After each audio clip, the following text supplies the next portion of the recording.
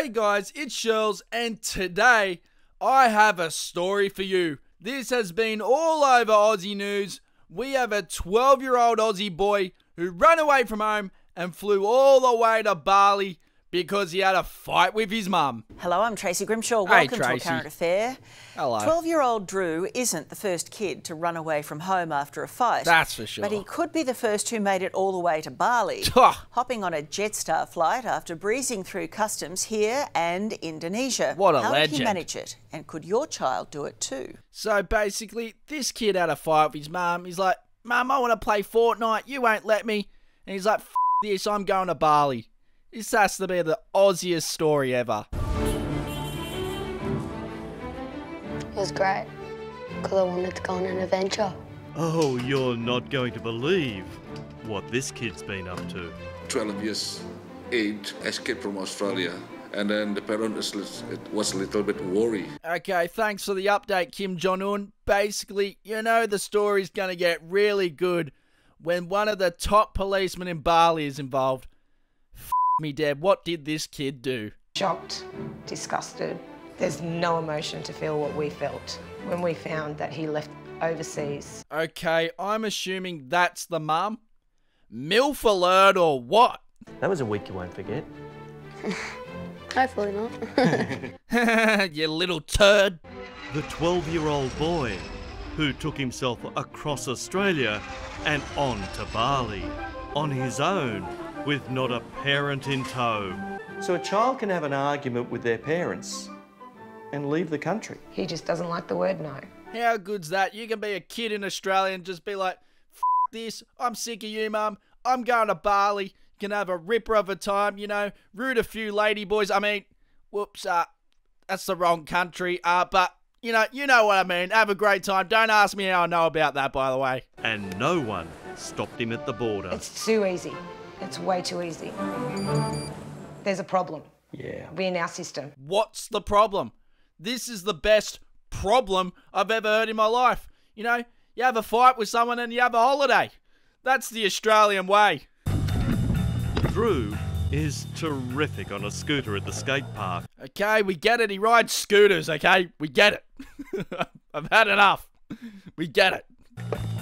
But he's really good at being a travel agent. Okay, I just want to say something. Can we just appreciate how hot his mum is? I would so go her. Just straight out, I would bang her silly. Now, we've decided not to identify him so he doesn't get hassled over what he now regrets. What does he regret? Do not lie to us, A Current Affair. He regrets nothing, okay? What's happened from this? He is known as the 12-year-old kid that had a fight with his hot-ass mum, okay? And then flew to Bali and had a great time. How does he regret that? Every little 12-year-old girl at his school is probably wet over him now.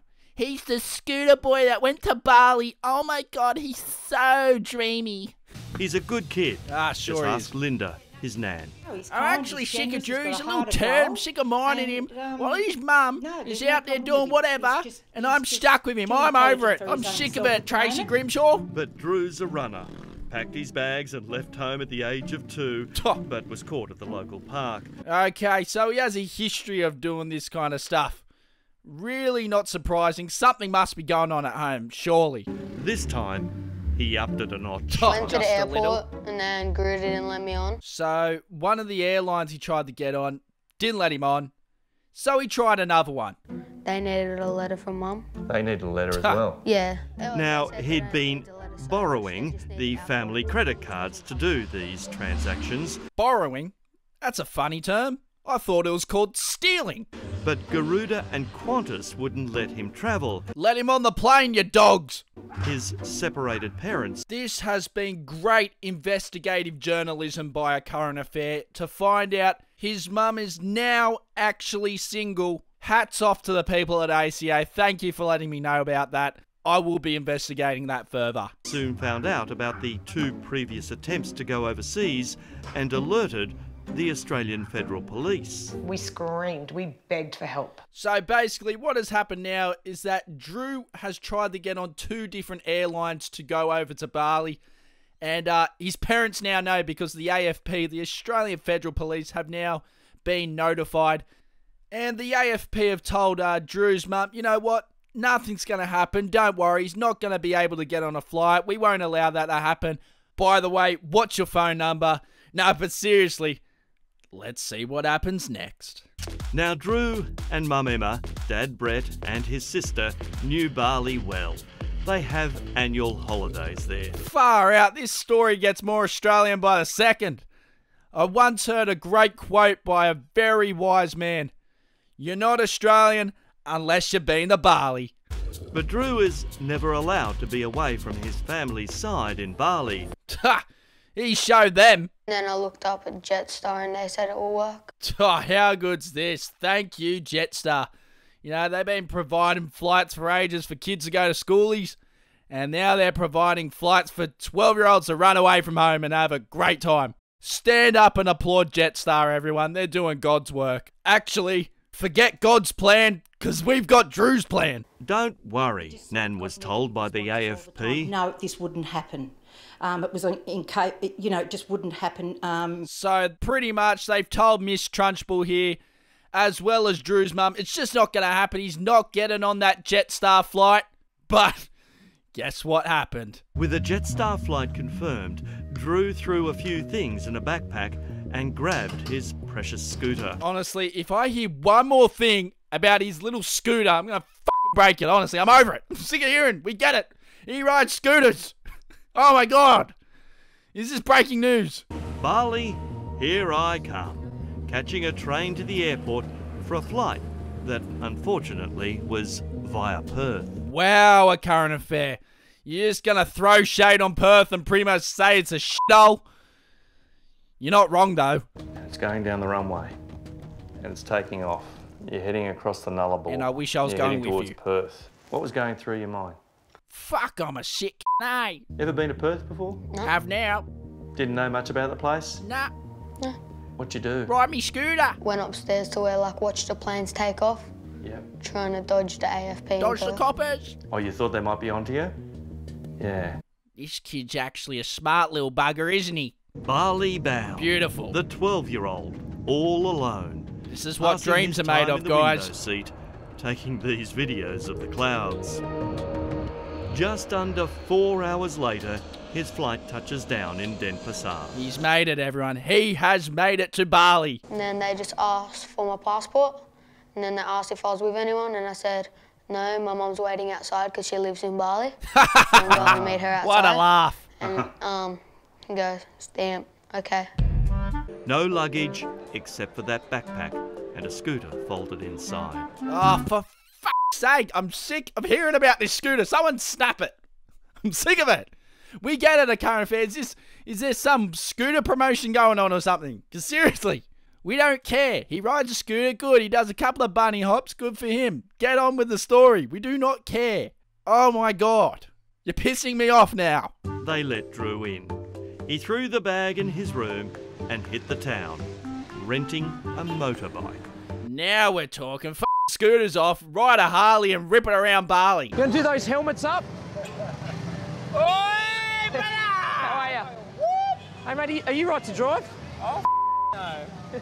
What are you doing driving the bike? I'm blood. You were actually driving the motorbike around? Yeah. Please tell me you had a helmet. Yeah. Nah, helmets they are for gave one to me. pushies. Okay. 12 years old, and they gave it to you. You don't have a licence. I have a Bunsen burner They license. just want the money. No questions asked in Bali, are there? Why is the reporter acting so surprised? Oh my God, this happens in Bali. No way. Think of the children. Oh, won't somebody please think of the children? Children! Ah, come on, give me a break, mate. Everyone knows what happens in Bali. And everyone knows what happens in Bali stays in Bali. 4 days, he walked the streets, did some shopping, sightseeing, took in the atmosphere. Jeez, this kid has the hardest life ever, doesn't he? Did you do anything that you shouldn't have done? Aside from the trip to Bali. You know, mate, did you do anything else apart from, run away from your parents and steal their credit card and book a flight to Bali and have the whole Australian Federal Police chasing you? Just anything else, you f***ing little idiot? I drank a beer. Oh, You did have a beer. he's proud of that one, isn't he? What a little legend. Where'd you have that? At the beach. At the beach. Oh, this story just gets better and better. You know, the reporter's full hating on this little kid. He's like, how's this kid have the best fucking life ever? And I'm here stuck doing bloody interviews. Far out. Did someone in Bali actually sell you the beer? Yeah. Yes. There are people in Bali that do not give a shit about the law and just sell beer to get money. Didn't you listen? Each day he's come back to his room for a rest before hitting the beach, restaurants and, well, whatever else. Did you then start to think, how am I going to get out of this? Yeah, I was thinking how was I going to get home, and then I don't know how, but I sent someone my location, and then that's how Mum called the AFP. And that's where the little genius slipped up. You know, he could have been living it up in Bali forever if he didn't give away his location on Instagram. Let's see what happened next. He'd been ignoring the frantic calls and messages from home on his mobile, but perhaps when he posted a video of his antics in the pool, the tracking device gave him up. That's when I collapsed. The police rang Mum with the news. Hello, this is the Australian Federal Police. Is this Drew's mum? Yes it is. This is Constable Johnson here from the Australian Federal Police. We've seen your son has given away his location on Instagram from uploading a video where he seems to be having the time of his fucking life, sinking piss, going to the beach and doing flips into the pool.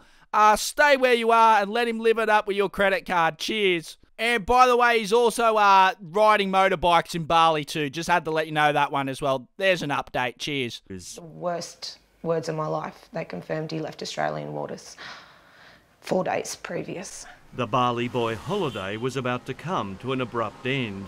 You dogs, you party poopers. Let him have some fun. Thanks to Chief Police Commissioner Wirajara. The Australian Federal Okay, we've got Kim Jong-un back with a police report. Let's see how this goes. Police came to my office and mentioned about that issue, that we were together, proceed to the All Season Hotel on the time to check, and the hotel says that there is a teenager stay in the 115 room, you know. Will Drew stay or will Drew go? Hotel Trivago. I just went to the beach, and then by the time I got back, Consulate was there with Balinese police officer. Far out, they've got him now. They're onto him. I actually feel a little bit sorry for this kid. But then I remember he stole his mum's credit card and flew all the way to fucking Bali, so, you know, I don't know how to feel about this. He was in the bed when I came to the hotel, and he smiled. He is very nice, he's very cute. Pause. What did this guy just say? He is very nice, he's very cute as usual as a kid. I don't know about you. That seems a bit sus to me. I think I know what he's kind of trying to say. Like, he's a little kid and he's just a cute kid. Like, he shouldn't be caught up in all this. But, I don't know, he could have used some better words, I think. Usual as a kid, you know. So I said I was going to get my stuff from the room. Yep. And then I locked myself in the room. He put a chair under the door and closed all the windows. I was a bit scared about the police officer. Could you imagine actually dealing with this little kid? Like, he's the biggest little cunt that I've ever heard of or seen in my life. Like, the situation's just over, you know. It's time to go home, time to go to the airport, time to head home. And then he decides to lock the doors so you can't get it. Like, oh, how annoying must it be for them? So funny, though. A few minutes later, they unscrewed the window and nabbed him. They told us as a family to sit tight. We'll bring him home. I keep him in a special room in my staff room. I don't know about you, but this guy should just stop talking. It's getting more sus by the second. He is not in the jail because he is a teenager. We are not allowed to arrest, and then he not commit the crime also in Indonesia. True. Drew had broken no Indonesian laws. You're telling me this kid is actually going to get away with it? How good is this? No one had a right to hold him or escort him to the airport for deportation. The AFP said we only had 24 hours, otherwise they'll let him go, because legally in Indonesian law, he has done nothing wrong. So the race is on. Drew's mum and his dad have 24 hours to get to Bali to get him, or he's allowed to walk free. What a story. How good is this? They should make a movie about this. Mum and Dad rushed to Bali. Unfortunately, all direct flights were full, and they too had to go via Perth. You know, Perth. Remember that shithole they were talking about before? But once in Perth, with the clock ticking on that 24 hours, Jetstar stopped them from boarding the international flight. Yeah, Jetstar, doing it for the boys. They're not dogging Drew. They're letting him have his holiday. They want him to get off scot-free. Oh, this is just classic, isn't it? This is like a really super Aussie version of The Amazing Race. Instead of winning $1 million, you either win Drew or he wins his freedom in Bali. How good's this? Eventually, sanity prevailed. Ah, you dogs. You know, everyone was happy. Drew was living it up in Bali. His mum was still being hot and single and being left alone. Didn't have to deal with him. You know, apart from him stealing heaps of money on the credit card, everyone was doing just fine. With the airline forcing them to sign a waiver. On the ground, they rushed to the cop shop. What happened when Mum and Dad were coming down the corridor and you're sitting on that chair? It was just like them walking in slow motion. Oh, you know, this kid is going to get absolutely belted. Far out. Get the wooden spoon out, because this kid's going to get a flogging. I could see him through the window and he looked at us as we were driving in, and I think I broke. I was broken by then. Did you get a smack on the backside first, or did you get a hug and a kiss? I got a hug off Dad. Mum didn't do anything. She was angry. Mum was just being a massive cow. We just wanted to know why, why did this happen? Why did you want to leave so bad to go to Indonesia when we go every year anyhow? All three of them checked into another hotel. Hold on. They're not even going home yet. No, Drew's over here. We might as well check into another hotel and live it up while we're here. This is so Aussie. Oh my God. For the next 2 days, he was never out of their sight. And unlike the 2 boarding passes in, this time they had 3 going out. They've been back a few weeks now, and it's starting to sink in. And they all want to go back and live it up. You've got to be 18 to vote, you've got to be 18 to drink, yet you can be 12 and leave the country on your own. Yeah, that's right. And you can be 12 years old, steal your mum's credit card, do some backflips off some balcony into a pool, drink piss, go to the beach, ride motorbikes and wheelie around Bali. How good. So easily fooling our Australian police, our federal police, customs, everyone. Next time on Prison Break, the 12-year-old kid that went to Bali and fooled everyone in Australia. Do you know that things could have happened to you over there? Are you aware Don't think of that? I was realising. Yeah, because you're a smart kid. There's no doubt about it. I got a daughter who's 1 year younger than you, and she... Shouldn't have said that, buddy. You don't want to give Drew any ideas to take your 11-year-old daughter over to Bali next time he flips it at his mum. She wouldn't know how to leave our suburb, let alone leave the country and go to another one. So, you're very cluey, but sometimes when you're at this age, I say this to my children, you know, you just don't know. There's things in the world that happen and can happen to you. Mate, next time please take me, okay? I hate myself right now. Tell me you'll never do this again? I won't. You won't? That's the biggest lie ever. Why? Because I know that I'll get in a lot of trouble next time. I wish you all the best. Thank you. Next time, let me book the flight so we can all go together. go in a caravan with Mum and Dad down the coast. Nah, that's not happening, mate. Bali it is. God, this must have been the most Aussiest thing I've heard in a while. Seriously, what a story. Great banter, great Aussie banter. 100% Drew, that 12-year-old kid, is going to be the next Ned Kelly of Australia. Honestly, I can just see it. He is that type of kid. But, you know what? Hats off to him. Hope they're having fun now, the family. And the mum, I'm always here for you, baby. If you want to see more videos, guys, don't forget to click subscribe and hit the bell for post notifications. I'll be out here doing plenty of more videos. I'm always on Instagram uploading stuff, so if you want to keep up to date with everything, I'm on there as well. I've got Facebook and Snapchat, so check that out too. I'm also on Twitter, I think. I barely use it. But thanks for watching. Hope you enjoyed. See you soon, guys. fuck that.